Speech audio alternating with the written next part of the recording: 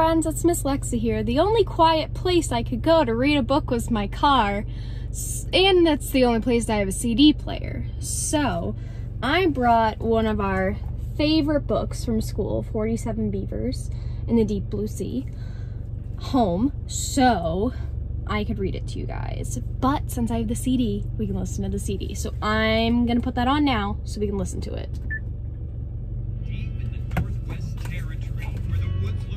On the western sea, and the trappers trap so merrily, for the streams are oh so beavery. One day in 1842, a trapper by the name of Stu came down to the beach and said, "Halloo, I need a boat or a big canoe. I need a lift on down the coast to the nearest beaver trading post, where they'll shake my hand and raise a toast to Trapper Stu, who trapped the most." So he piled what he caught in a rather small boat and asked the young sailor to give him a quote. "No way," said the sailor with fear in his throat. "There's too many beavers, it ain't gonna float." And as they debated, man to man, the beavers developed a curious plan. And the beavers pulled upon the oars, and the beavers rowed away from shore. And the beavers 2 and the beavers 3, 47 beavers on the big blue sea.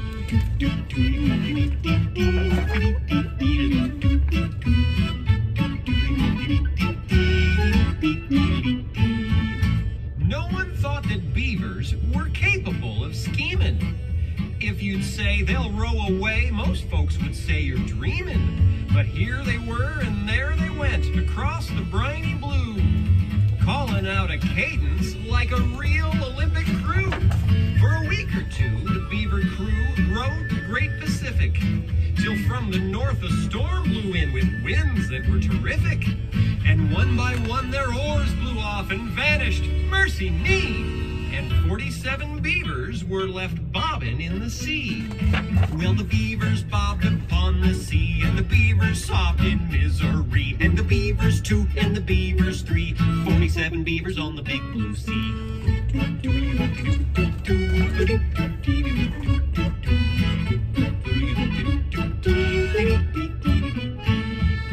"This is bad," they cried. "We feel like Noah in his ark." Then their bad got worse, 'cause they were staring at a shark. "Alas, alack, we're doomed," they wailed. "The shark showed his incisors, adrift at sea, and now will be a fishy's appetizers." Then one small beaver stood and faced the others from the bow. He said, "Our time will come someday, but it ain't coming now. When we all work together, there's a lot that we can do. So let's show that big bully that we've got incisors too." 94 big beaver teeth flashed out from the boat. One old shark was so surprised his heart jumped in his throat. "Never mind," he muttered as he vanished in the blue. "It's no fun biting dinner if your dinner's biting you." Well, the beavers flashed their pearly whites, and the shark he vanished out of sight. And the beavers 2 and the beavers 3, 47 beavers on the big blue sea.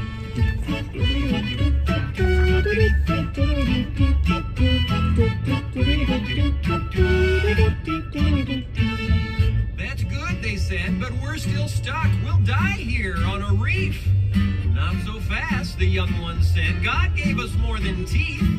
With that, he jumped back to the stern and dangled down his tail and started slapping water like a little beaver whale. Soon the others joined him, and with all that beaver power, their little boat was skimming waves at 40 miles an hour. And the beavers slapped their big flat tails, and the beavers raced like killer whales. And the beavers 2 and the beavers 3, 47 beavers on the big blue sea.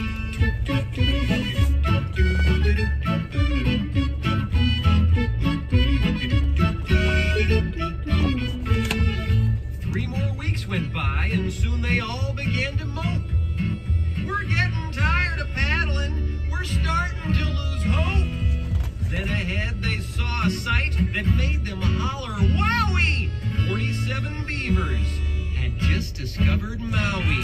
They hit the land and kissed the sand, a sign of their Thanksgiving, but soon began to mope again. "How will we make a living? This island ain't for beavers, and we're not petty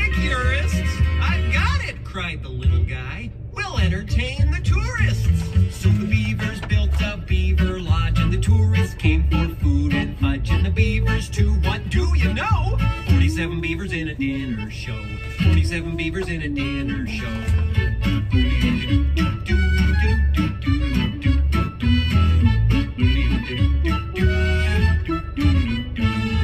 So why'd I tell this story? What's the point for me and you? We might find ourselves someday trapped by trapper stew, or staring down our own big sharks, or facing nasty weather. But we've been blessed, and things go best when we all work together. And the beavers pulled up on the oars, and the beavers rowed away from shore. And the beavers 2 and the beavers 3, 47 beavers on the big blue sea. 47 beavers on the big blue sea.